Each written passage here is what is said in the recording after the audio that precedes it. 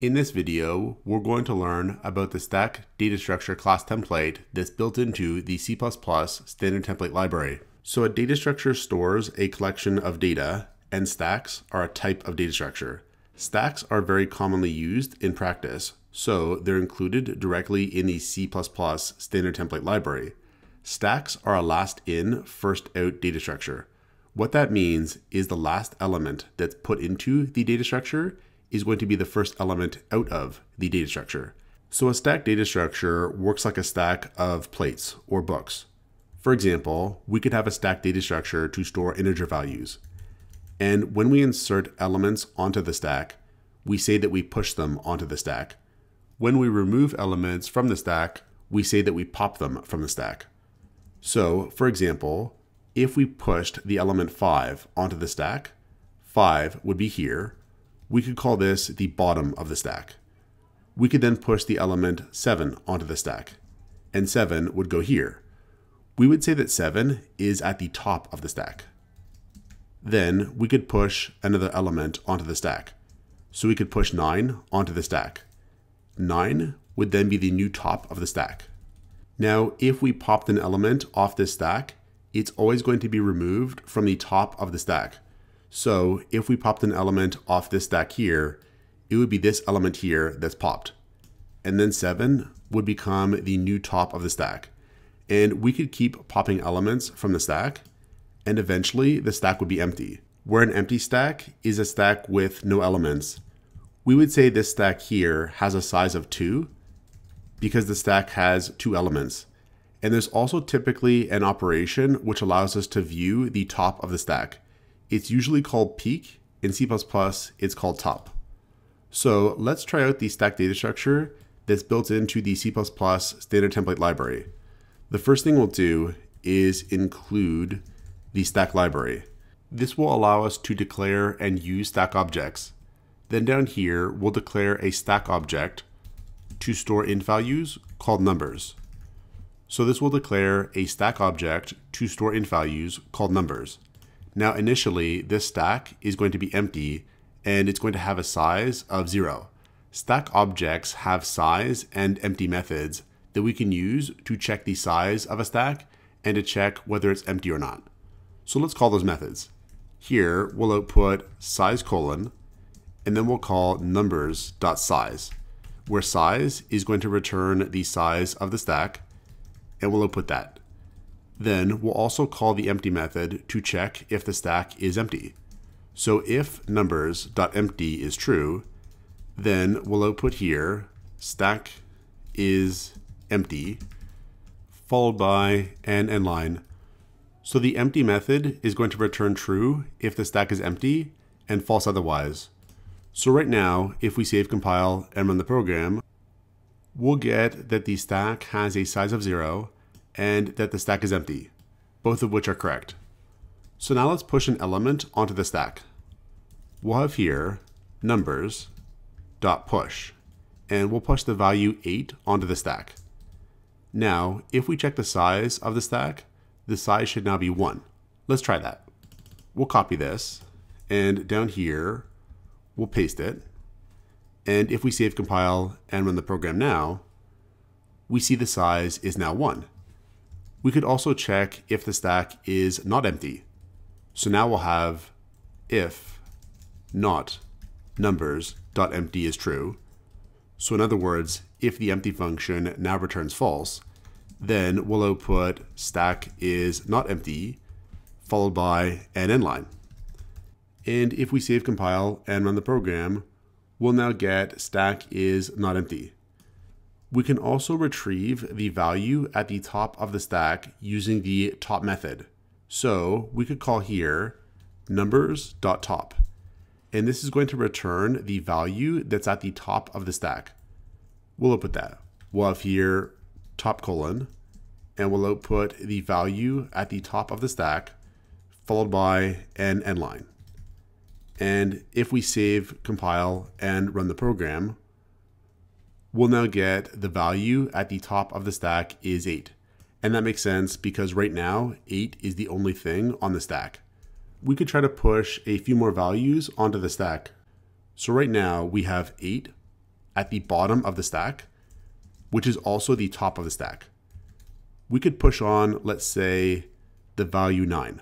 We'll have numbers.push and then 9.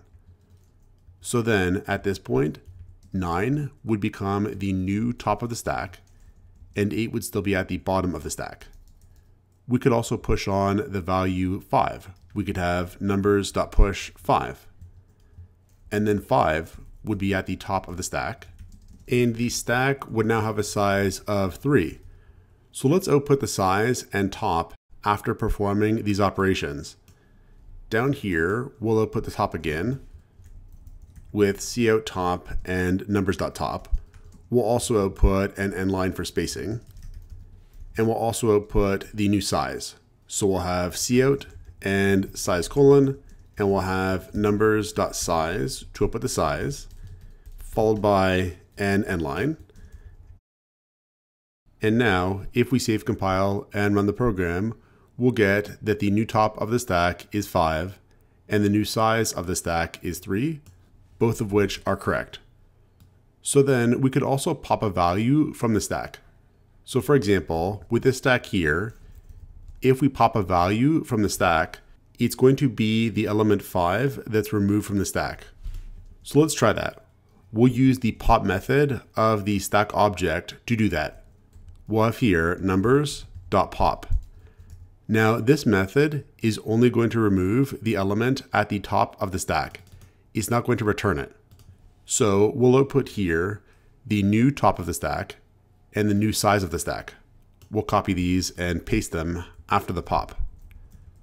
So now if we save compile and run the program, we'll get that the new top of the stack is 9 and the new size of the stack is 2, both of which are correct, because here we have 9 at the top of the stack and the size of the stack is now 2.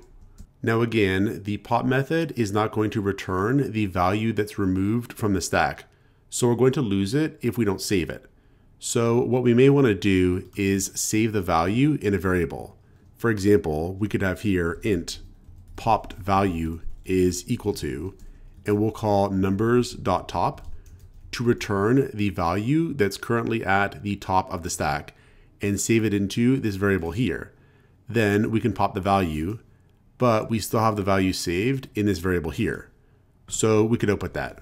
We could have cout and let's say popped value colon, and we'll output the pop value followed by an end line.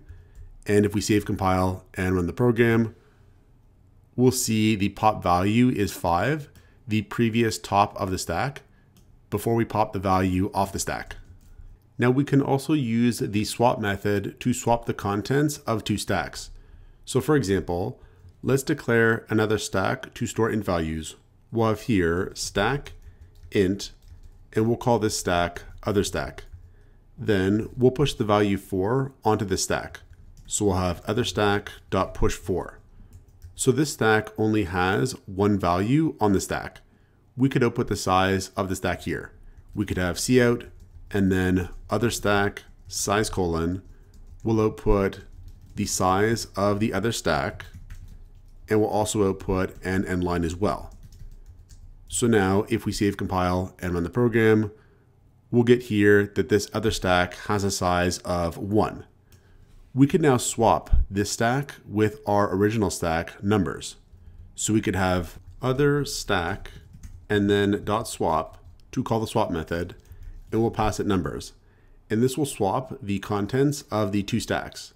So other stack should now have the two values 9 and 8, and numbers should now have the one value 4. Let's output the size of these stacks to confirm this. So we'll output here an end line, and then we'll output the size of other stack. So we'll copy this and paste it here. And we'll also output the size of the number stack with numbers size colon, and we'll output numbers.size, and then we'll output end lines as well. One after outputting the other stack size, and another after outputting the number stack size.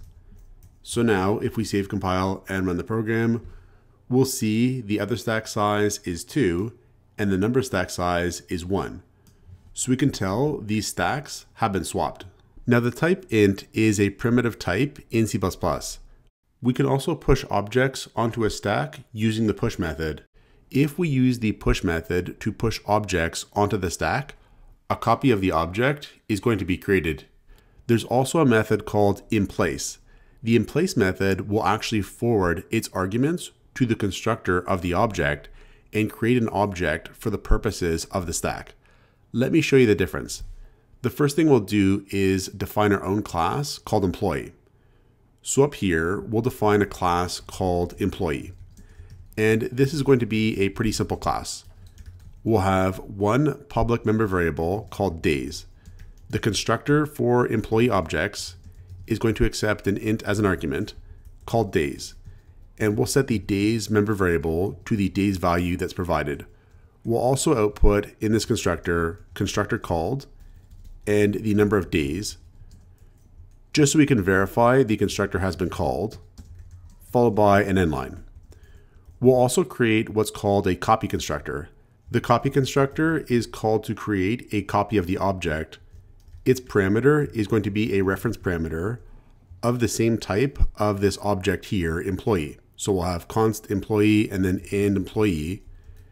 And we'll output here that the copy constructor has been called. So we'll have copy constructor called, and we'll output the days in this object here, followed by an end line. And we'll also set this copy object's days to match the days of the object that it's copying. So we're making a copy of this object here. So we're going to take its days value and set the days member variable of this employee object to that value. So then down here, we'll declare a stack to store employee objects. We'll have stack employee, and we'll call this stack to store employee objects, employee underscore stack. We'll create an employee object called Joe. We'll have employee Joe, and we'll have 10, and maybe 10 is the number of days that Joe worked. Then we'll push Joe onto the stack. So we'll have employee stack dot push Joe. So now if we save, compile, and run the program, we'll get this constructor called 10, and then again, copy constructor called 10. So what's happened here is two objects have been made. Originally, we made the Joe object here. Then when we push Joe onto the stack, a copy of the Joe object is made. So be aware of the fact that's how it works. Now we could also use a method called inplace, and the inplace method will actually forward its arguments to the constructor of this type of object that the stack is storing, in this case here, employee.